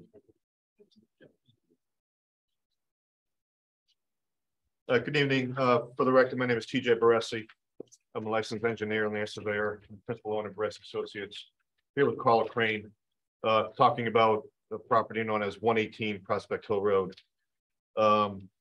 Ultimately, just as you know, this is informal. We're going to plan to come through this before this commission with an application to get a permit to run a trucking terminal out of this property, along with an existing use, which is a playscape mulching processing use, which is currently used right now in the back of the property. Here's Prospect Hill Road. Sophia's Plaza is right here. The old movie theater is kind of right here. The shaded area is the subject property. It's actually two parcels, actually three parcels, all owned by Mr. Crane. As you can see, this property is accessed off Prospect Hill Road. In addition to that access strip, there's two other pieces of property that share that access strip. One is property utilized by Eversource. Another piece is a property utilized by Cheeseman. So in the end, whatever's happening at Cheeseman, whatever's happening at Eversource, whatever's happening on this property, they all share that access on Prospect Hill Road. So everything needs to be able to work together with each other. On page 2, we'll blow up of this property. Again, here's the access strip, here's Eversource, here's Cheeseman, this is the property. Right now, there's an existing building on the property. Many years ago, this building and this property was used as a trucking terminal. Then as time went on, things changed. I think he terminated the trucking use at one point. I think he used the inside for sawmill at one point, logging operation at one point. Carl can speak about the history a little bit better than I can. And right now, the building's not being used for trucking terminal, but there is an area in the back there that's shaded. Like I said, he leases that area out to a company that makes the mulching for playscapes, like some type of safety mulching that goes on the playgrounds. That's what's taking place right here, right now. He wants to maintain that use and keep that common tenant there. He's going to clean up this building, reconvert it into a trucking terminal. There's 20 loading docks associated with that building right now. In addition to those 20 loading docks, he'll add 14 and 14 spaces for trailer parking, and that would be the combined use of his property. So you're going to go out here, share that access with Cheeseman, share that access with Eversource. We met with town planner, the assistant town planner, maybe 10 days ago or so. Kind of share with them what our plan is. They recommended we come to the commission here informally. Prior to that, we did meet with a traffic engineer, Scott Hester from Hester Associates. Told him what our plan is. Told him about the existing parking here, which kind of you know, equates into trips per day and generating traffic. He's gonna do a traffic study for us and communicate with OSTA, whatever needs to be communicated with OSTA regarding the traffic counts and what kind of permits we might need. We might or might not need with OSTA. Carl's here tonight. He can share with you a little bit more history, what his full intention is, and how trucking terminals work and whatnot. Obviously, if you have any questions, comments, or concern, we're here tonight to have that discussion prior to submitting an application. What kind of business is going on here? I didn't hear the first part of it. What kind of business for trucking are you all in? Just general freight. I want to rent it out to a trucking company that wants to put freight there and transfer it from one truck to another and consolidate it. So an LTL like Ross Express or DHL. Whatever that company wants to do, you know, if they need a place to unload freight. Sometimes they got to hold on to it. Yeah. Sometimes half a load here, half a load goes there. And to mix and match it, put it together, send it where it has to go. Yeah. Just regular trucking terminal type stuff. It was a trucking terminal in the beginning. You can see it's a trucking terminal. No, there's no picture there, but I'm a forestry guy, and I at one point changed it and I put a sawmill inside, so that changed it to a forestry use, and it worked out very well. But it's just everything about it. Running that business, getting the help, just doing everything about it. It's easier to rent it to a trucking business. I'm not getting any younger. And that's what I want to do, is be able to just rent it and maintain it like that, and continue to keep the playground fiber guy in the back, because he's a good tenant, and it's pretty simple stuff. They bring in wood chips and they run them through a tub grinder one time, and they load them back in the trucks and sell them all over the place for certified playground fiber for playgrounds. You don't know all about it, I'm sure. And so that's what they manufacture back there. It's pretty simple. And the trucking business, same thing, you know, just parking trailers, and sometimes they sit for a month with the freight in them. Sometimes they get emptied out, sent back out on the road, and every different way it works in that business, you can only imagine. And a lot of switching freight around, 5 pallets here, 3 there, and you know, just that whole kind of thing. And that's what we want to do there. And that's what the building was originally built for. And that application came back in what, like probably 5-6 years ago? Was that I can't remember seeing that. To turn it into have the sawmill there. Before the sawmill. Yeah, because we did that probably back in the 90s or something like that. Frank was here. Frank was here. My other question is there a light coming out of that? No light right there, right? No. So I never even noticed trucks going up there, to be honest with you. I drive through there 3 times a day. I never noticed a truck. Pull in sometime, but it's in the back. I know, it's way in the back. Nicely buffered and everything. And like I say, it was always a trucking terminal before that. Yeah. And I originally bought it because I had trucks on the road. And I was looking for a place with 2 doors, and I found this with 20, and I fell in love with it. The doors were hanging off the side. And I actually, when I went in, I went, holy cow, the green stamp driveway. It used to be the green stamp store there, wherever source has right. Yeah. When we were kids, you know, green stamps were everywhere. And so getting gas, Mister, you're taking your stamps, no kids. So it's kind of like the place on Newbury Road, the yellow truck, the same kind of trucking terminal. Yeah, across from Powers. Yeah, that's the same idea. So the reason I had you come in to talk to the commission was a couple of different parts. Do you remember the conversation we had about terminals not being defined in regulations, and that warehousing and distribution was similar use, and your response back was that a special use permit would make sense, given the proximity of residential uses and whatnot. Subsequent to that, keep in mind, we are next to another trucking terminal. These gentlemen came in and had their plan, and their initial plan was to be much larger in scale as far as the number of trucks, and it was going to be just that use, but in order to minimize impact and trigger the need for road improvements, potentially decided to constrict the size of the terminal space and keep the use that's out there now, but move it so that a site plan was issued for that sawmill, mulch, volume reduction, right? So this is a modification to a trucking terminal. So that it gets complex. And then there's this jog out here, you know, with thoughts of potentially doing something else.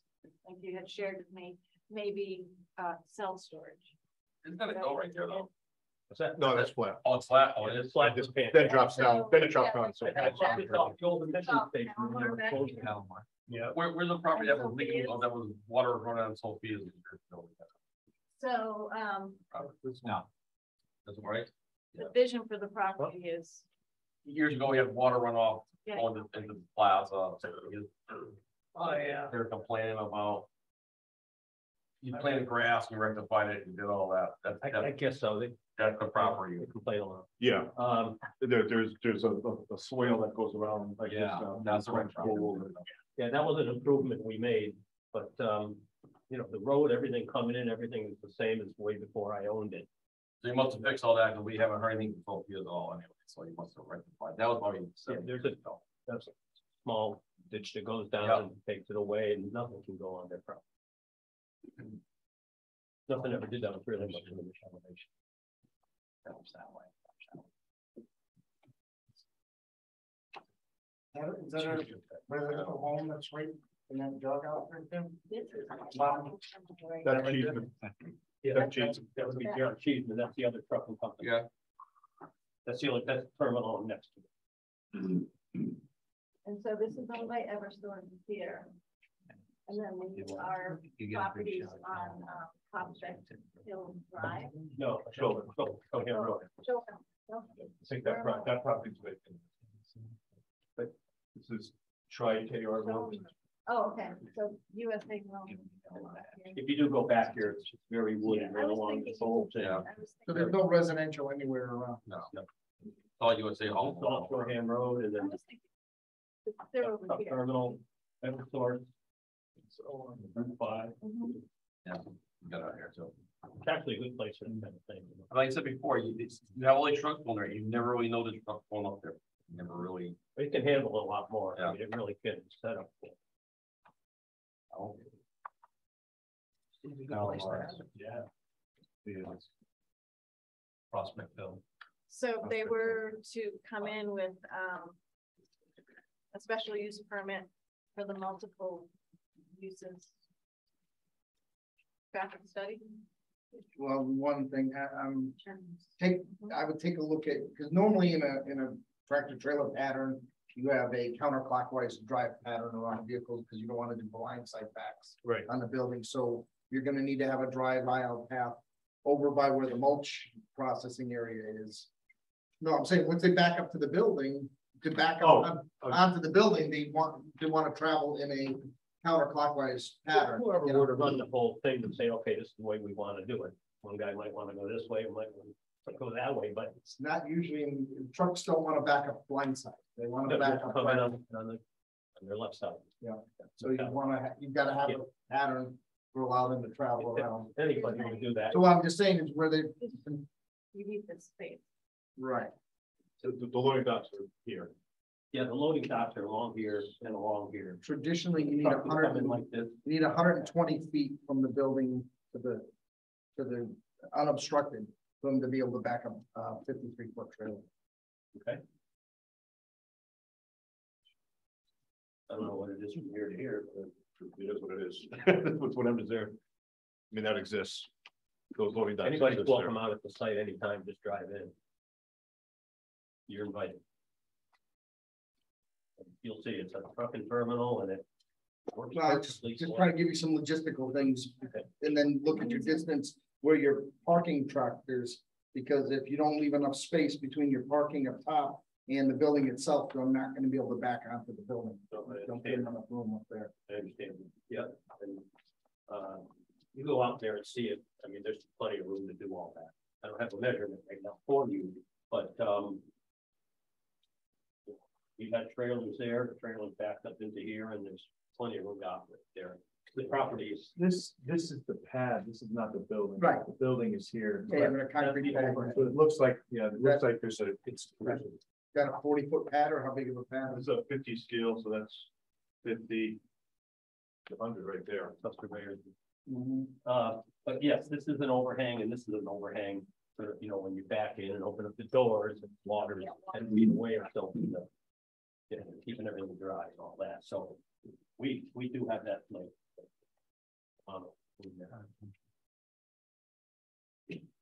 and like I say, that's what it was. I just put sawmill inside. Changed it really nothing else. As the engineer that I work with. You rely on that. You can. I'll get you a number. No, you tell me. I'm measuring right. Association will answer theirs. What's the this? What the evidence is? You got plenty of, you got roughly 122 just to the start of the pile from this picture that was taken in December of 1846. this year.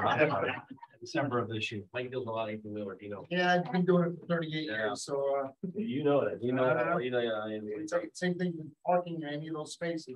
They're gonna be Trust this on the backside of it, you know. Right here, I don't disagree. You trust that. No, I can't trust that. These spaces from here.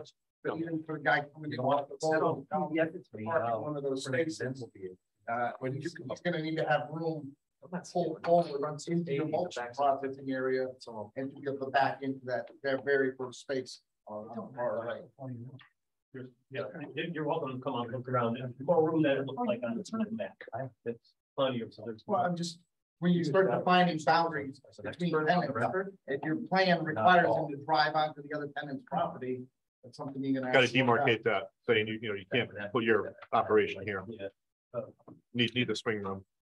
Right, I mean, you can't take up somebody else's space, but the tire goes on there and, you know. It's not, it's usually, to get him in that spot, he needs a lot of extra room to swing forward and back in. I understand that many trailers in there, there's room for things.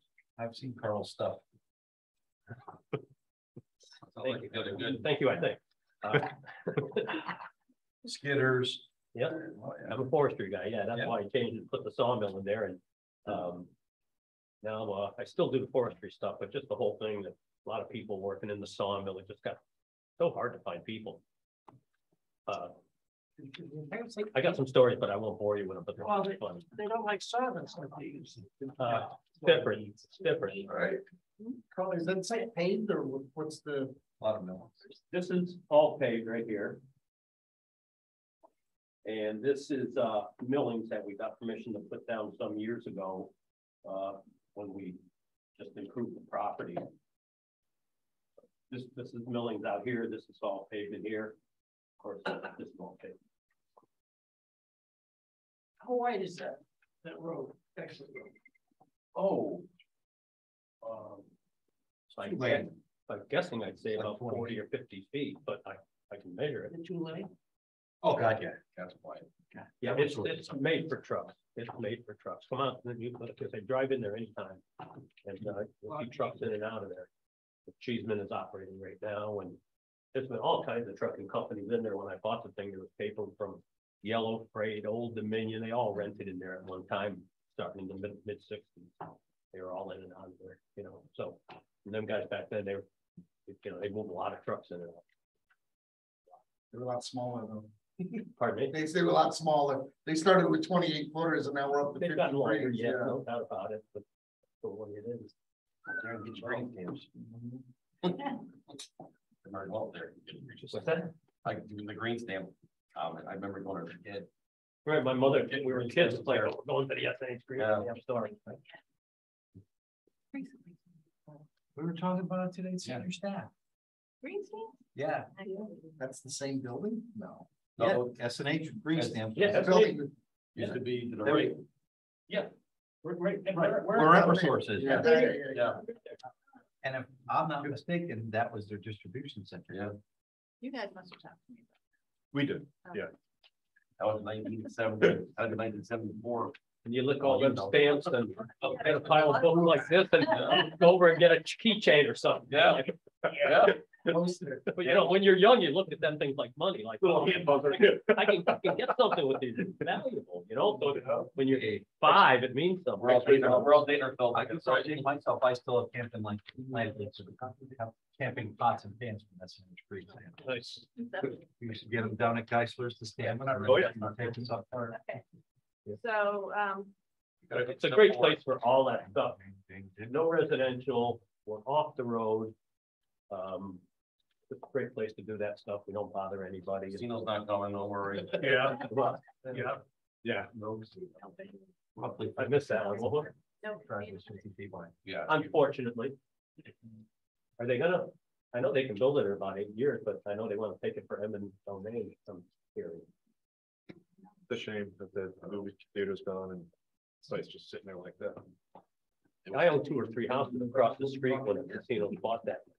Oh, you're the one. You're the one. Yeah, you're the one. Okay. It was a long road. Good for you. It was a long road, for you. let me tell you. I struggled to hang on to them things. And I had people that knew a lot about real estate that kid, dump them. Leave them to the town for the taxes. You're working your butt off for it. You're not gonna get nowhere. These are guys that knew stuff about real estate. And I said, no way, and die with those things. And then the casino came along. So the experts don't always know everything either. I was told that by many people. So you guys would have owned it now. You made more money than town made. so, looks like special use permit for both uses. All right, thank you. Appreciate your time. Yeah. Feedback. We'll be back. No worries, I guess. Yeah, okay. Thank you for your time. Thank you. Good luck. And like I say, anybody can drive through there anytime you want. Thank you. Thank you. People I don't want to drive through there, do it anyway. Come on down. Now, if you see me, come on. We got a memo from the First Selectman's office asking if we wanted to submit something. There were, I forwarded it to everybody. Yeah. Does anybody have any thoughts?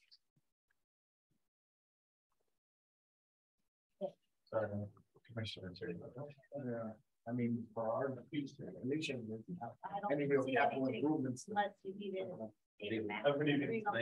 Great evening. Thank you very much, everyone. I think we need to go to conference in Vegas or something. I don't think Or that's Pennsylvania, they go possible. through that, no? I don't think that- Conference someplace.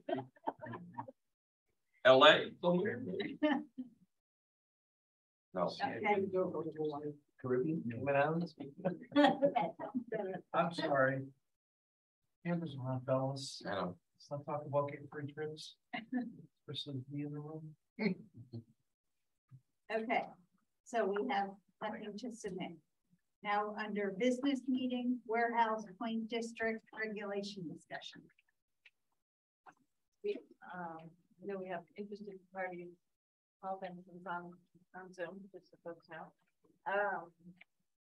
Warehouse Point Design District, we had a meeting a couple months back, May, I think, where Paul Benson came in with Tim Coon to talk about a conceptual plan for a parcel down on Bridge Street, and it kind of sparked fire in the belly on getting some Warehouse Point form-based code pulled together, and Mike has put together this document for your consideration. Really looking to test the waters here on this, as it's written and the form it's taking, does it meet your expectations as far as, before we go too deep into the details? I think it's a really interesting way to go about it. And I'd asked before if it works in Warehouse Point, would it work in Broadbrook Center too? Or is it, you only do one design for each village, so you wouldn't use the same code for both?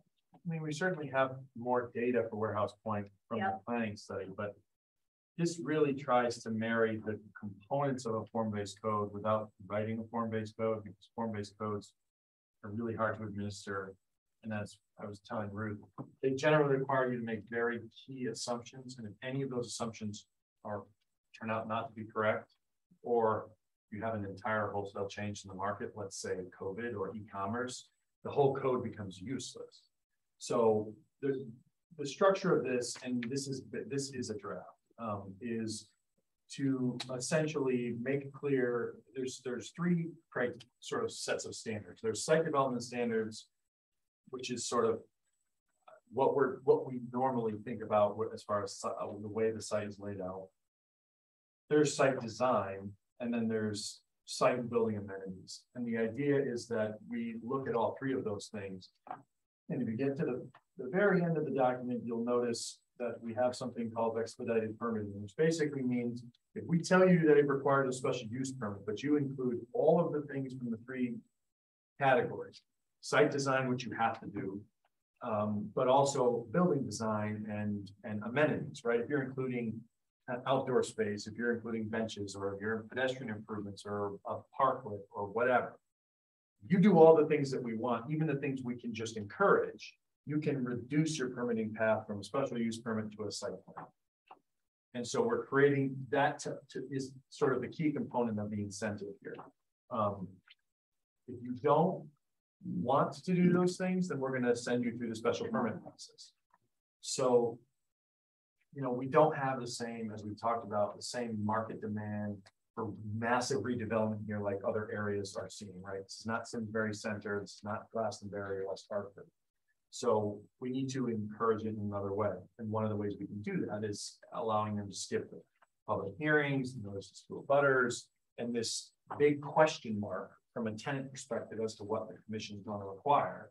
Whereas they just design for these things, they show up with a plan that meets the criteria, and they know exactly how the process is going to go.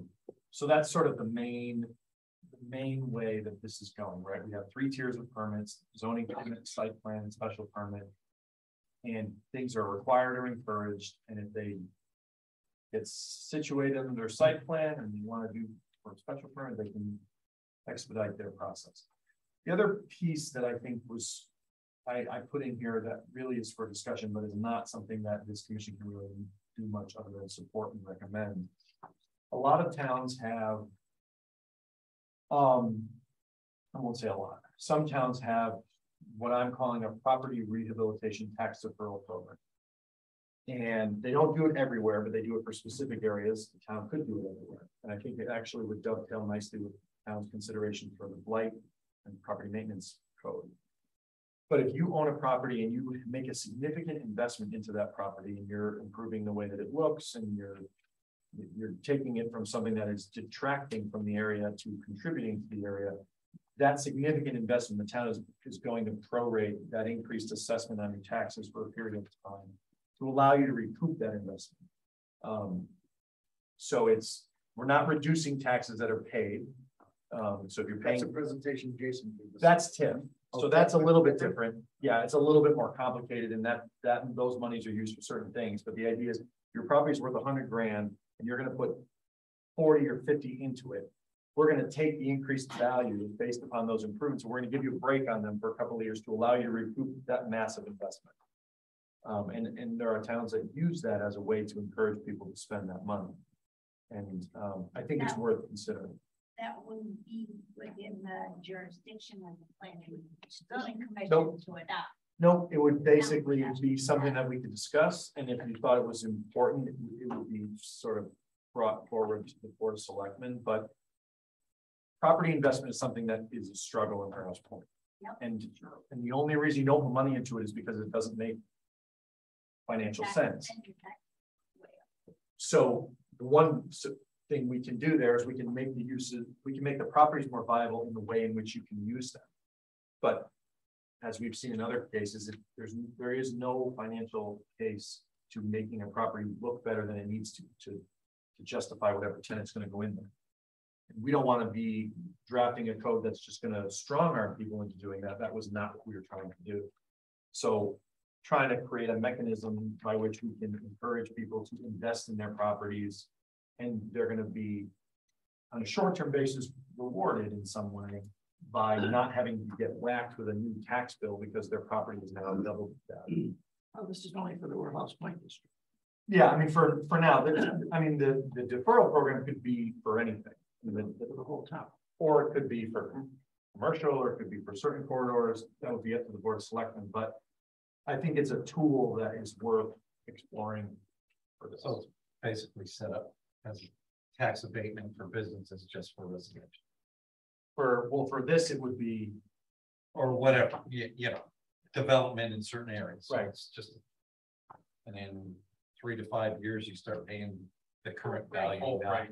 Right. But the value of it is down. So let's say you had to put a bunch of money in up front, you get a tenant in there, you start collecting that rent, it lets you catch up on some of those loans you might have had before you get whacked on whatever the increased assessment is and anything else, especially if you're having to do, I mean, now our site design standards require, you know, parking lots, and all these other things. It's not just, let's get them in there and put a sign up. We'll give you a break in your taxes for investment community. And it's right, and it's based, it would be Temporary.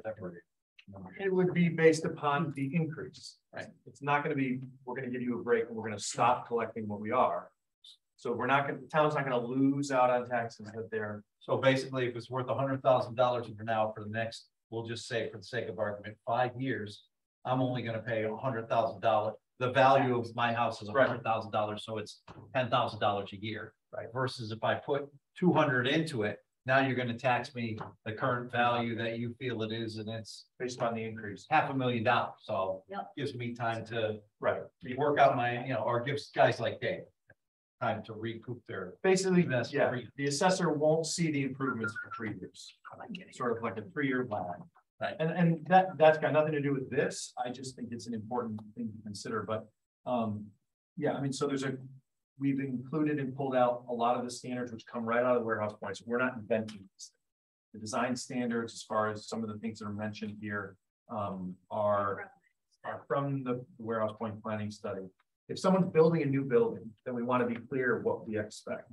But if they're coming in and investing in an existing building, we don't want to just double their price tag to get something done. So we want to strongly encourage some of these things.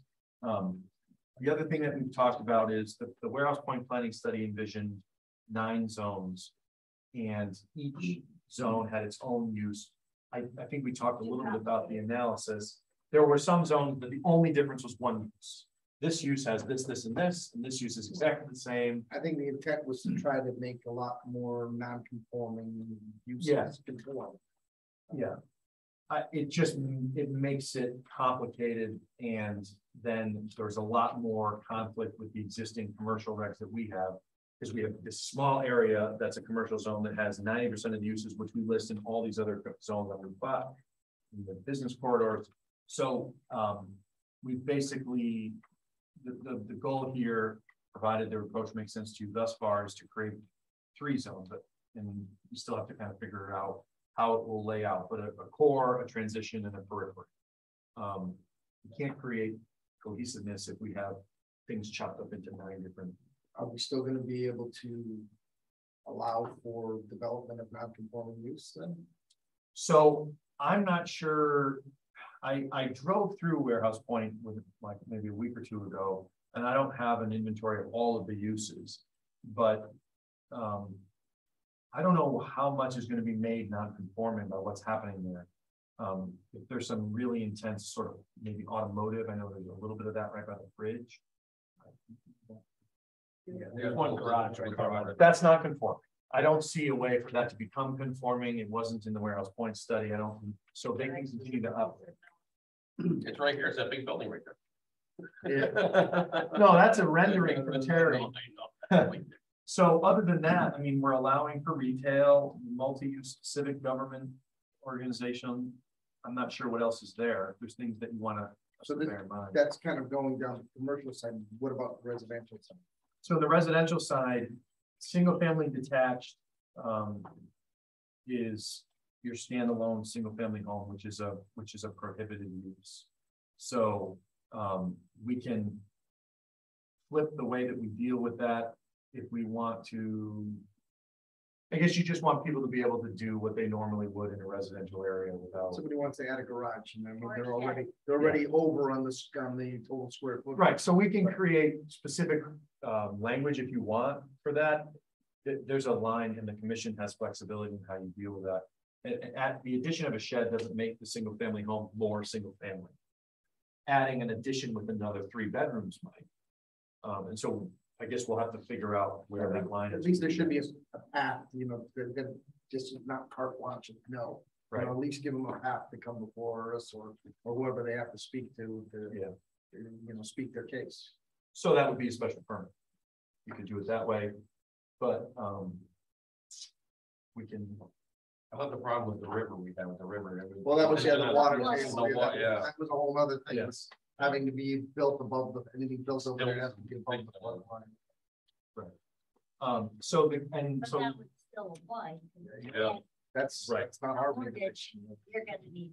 And so we have 3 zones here: core, transition, pervious, which we're calling it for now. We're not obligated to zone every piece of dirt that side of the highway into those areas. There's existing zoning there, right? So that area that's along the Connecticut River there, that may not be appropriate to fall into one of these 3, and it may need to remain whatever it is now. Flood and fire, because nothing's going to happen unless you want to go through big development on stilts. Yeah, and that seems. I mean, that parcel, that whole area is not very far away from being a great. But there were so many different property owners, it became impossible. Yeah. Yeah, the interesting client was the folks with the houses right. One side, the other on the other side of the street. Yeah, but encouraging. I mean, everybody talks about coastal resiliency, and obviously we're not a coastal town. The only answer to coastal resiliency is stop building along the coast. Right? Same applies to the Connecticut River. If we're worried about damage to property, well, we've got to do everything we can prevent it. So we really shouldn't facilitate on that side of the road. Water Street. South Water Street. South Water Street. We thought that was considered to be title and following the road. So really the idea here is, does the approach make sense? It still needs some meat on the bone, trying to make their more clear with graphics and pull from the warehouse point planning study without relying on so much of a document. We sent this to Paul and Tim, and they sent back some good feedback. So we'll kind of be, I think actually we're meeting with them tomorrow.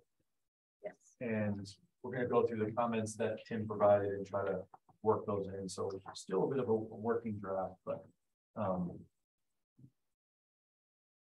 think I hear they're trying to revitalize Townsendville. Yeah. Yeah. You'll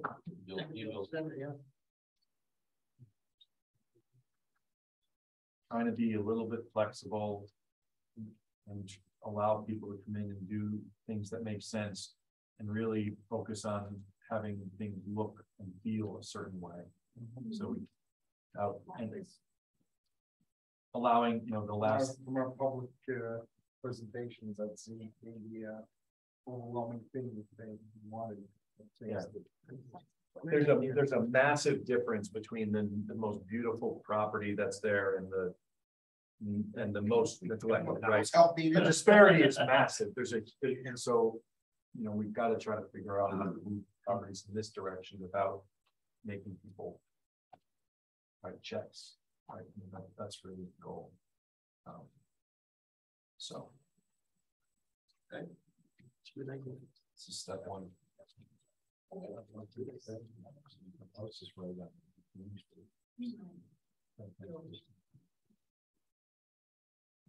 Is there anybody who's online who wants to comment on this?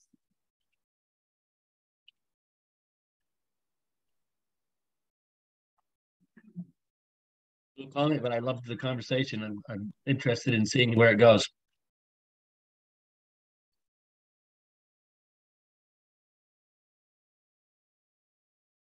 Paul, did you want to share any thoughts?